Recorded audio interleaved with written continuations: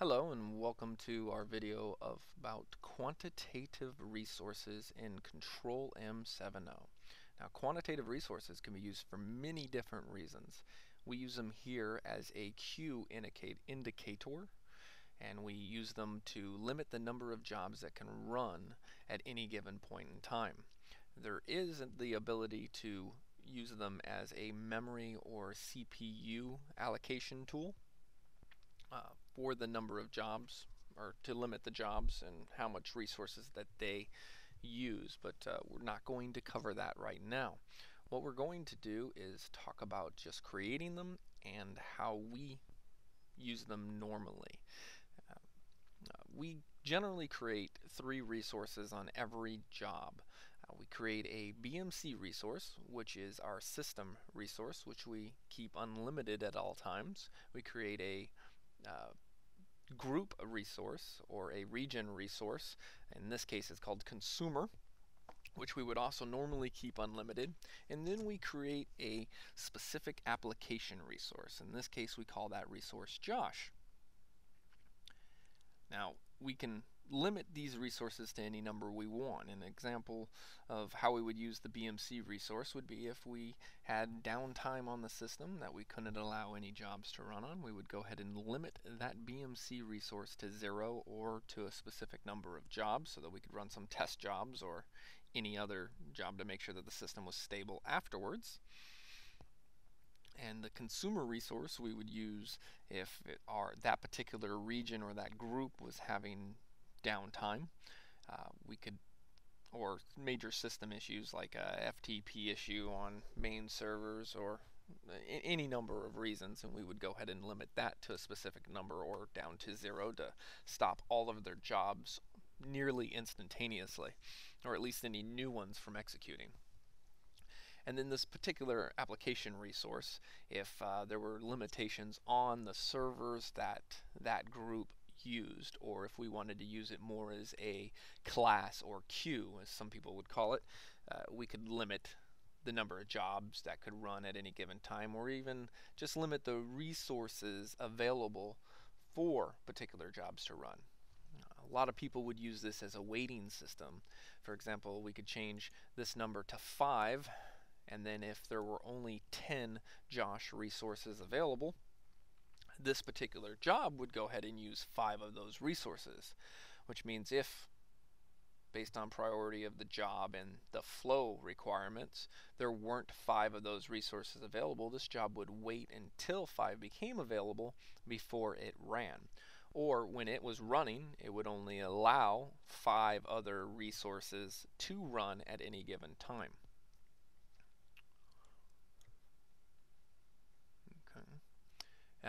What we're going to do now is show you how to manipulate those quantitative resources. Now, we are in the Enterprise Manager, EM. The green icon is quite a large group of people know it as. And we go ahead and go to Tools and then Quantitative Resources, where you can use the shortcut keyboard keys, Control-Shift-Q.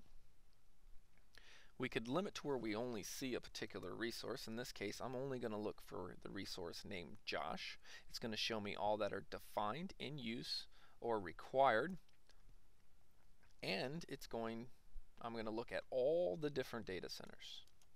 So if I have that same resource in Test QA or Devel, as you see I have it in all of them, it'll show me how many are in there across all the data centers. As you saw here, I had to delete my previous filter that I had set up. Both filters, the filter that it asks you when you come in, are slightly different than a limiting filter and then an overall filter. So what I can do here now is I can manipulate the available quantitative resources named Josh in any of the queue, or in this case I'm just going to delete it so I can show you how to create a new one for the test QA queue.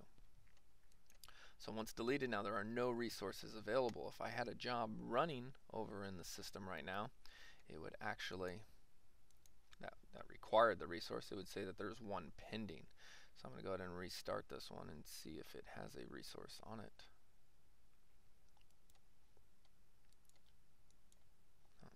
actually. I believe if I do a Y on this one, it should say, yes, quantitative resource Josh needed 1, none are reserved. So this job right here, because there are none in test QA, which is the data center this job resides, it needs that to be able to run. So you'll see it here in a blue status. What we're going to go ahead and do now is create a quantitative resource. And if you didn't see that, I hit the little green plus sign. They make this really difficult. I type the quantitative resource name that I want. I pick the specific data center I want it in, and I type how many quantitative resources that there should be available max. So in this case, I'm going to go ahead and put 10 quantitative resources there. You'll see it show up in gray, and then once you do a refresh here, you'll see that instantaneously that job kicked off, and it's a cyclic job, so it's already run. And it shows in use of 1, 9 available, 10 max. And actually now I've gone and refreshed it, and now all 10 are back to being available. Now you can manipulate this various ways, quantitative resources. I've actually set up specific jobs that can do this to manage my queues and how many quantitative resources there are. Now these are all Control M specific jobs, so you may have to have an admin set up the job for you, but you can see the command here. I'm updating the quantitative resource name, and I am making 5 available at a specific time, and this job has a submit between 1 and 1:15. So between 1 and 1:15 in the morning, this job will actually update my quantitative resources to where only 5 can run. Now that allows possibly the server to run other jobs on it more effectively, or just to limit the amount of resources that I can use at that time. So as you can see, quantitative resources can be scheduled, they can be manually manipulated, and they can also be linked to various system resources like memory and CPU, which will cover that and this particular updating of the resources in a future video. I hope this video was helpful. Please leave me any suggestions in the comments below. I'd love to improve upon these videos in the future. If you have any questions at all, let me know. Thank you.